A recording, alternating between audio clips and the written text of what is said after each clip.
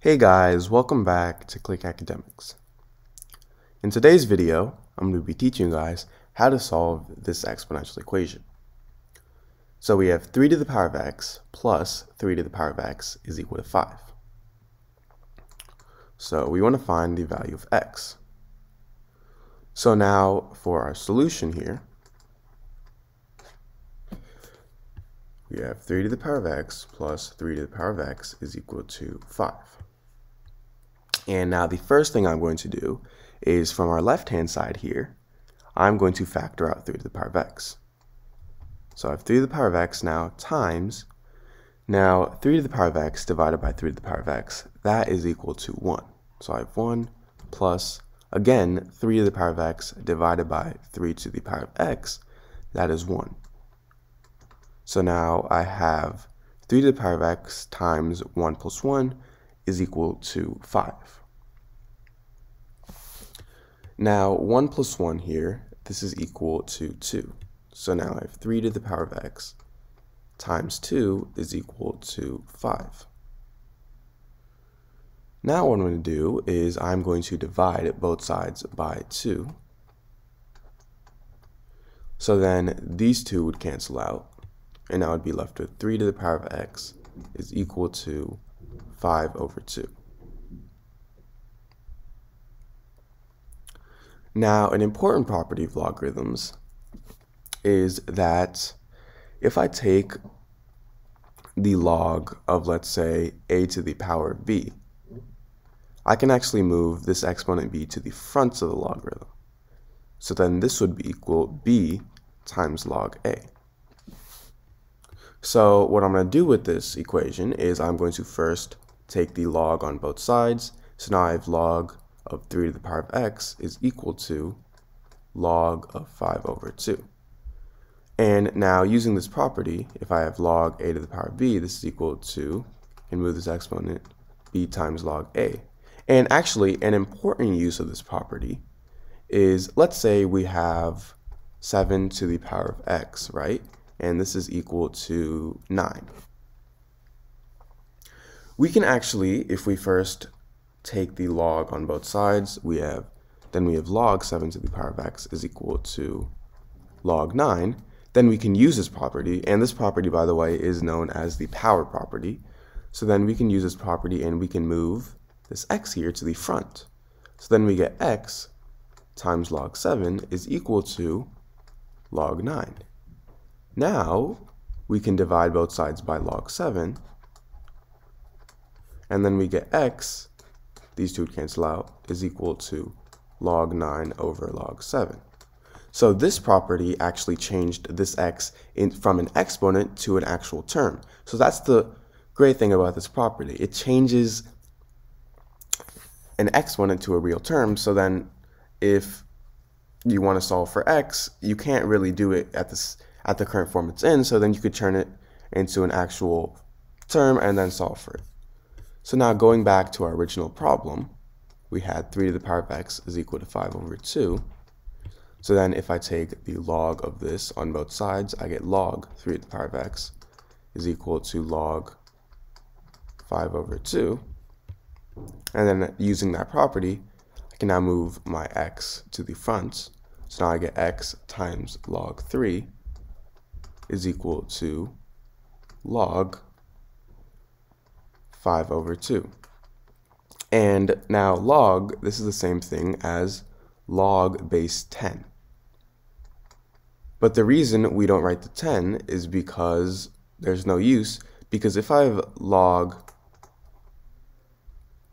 base 10 of 3 is equal to a number, right?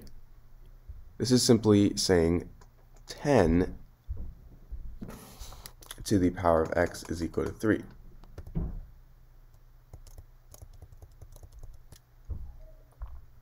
So we usually don't really need to write the log 10 because it's the same thing as just normal log. So now we have x base 10 of x times log base 10 of 3 is equal to log base 10 of 5 over 2. And now another property of logarithms is that if I have a log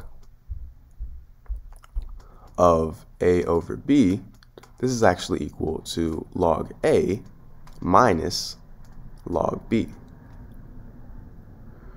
So log 5 over 2, as you see here, this, in this case, this is a equals 5 and b equals 2. This would equal log a, so log 5, minus log b, so log 2. So now what I'm going to do is I'm going to divide both sides by log 3. So then these two cancel out, and I would be left with x is equal to log 5 minus log 2 over log 3. So now log 5, this is equal to approximately 0.6990. Log 2, this is equal to approximately 0.3010.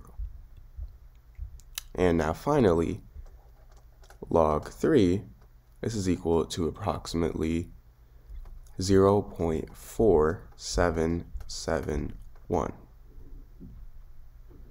So now if I plug these values into my original equation, which was x is equal to log 5 minus log 2 over log 3, well, log 5 here, this is equal to 0.6990, so I get 0.6990 minus log 2, which was equal to 0.3010, so 0.3010 all over log 3.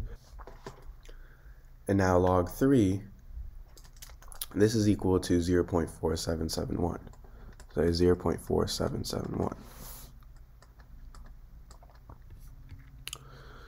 So now x is equal to, now 0.6990 minus 0.3010, that is going to equal 0.698.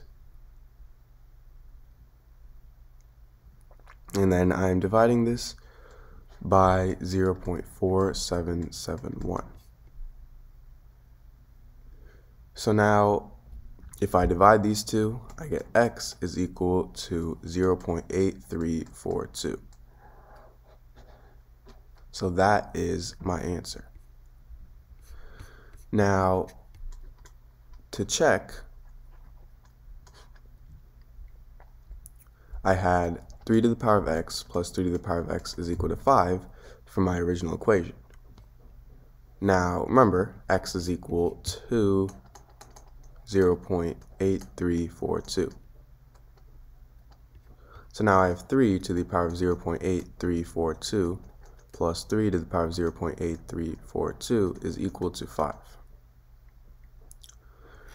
Now 3 to the power of 0.8342, this is equal to approximately 2.5. So I have 2.5 plus 2.5 is equal to 5. And 2.5 plus 2.5 is 5. So I have 5 is equal to 5, and this is right. So the value of x is right as well. So QED.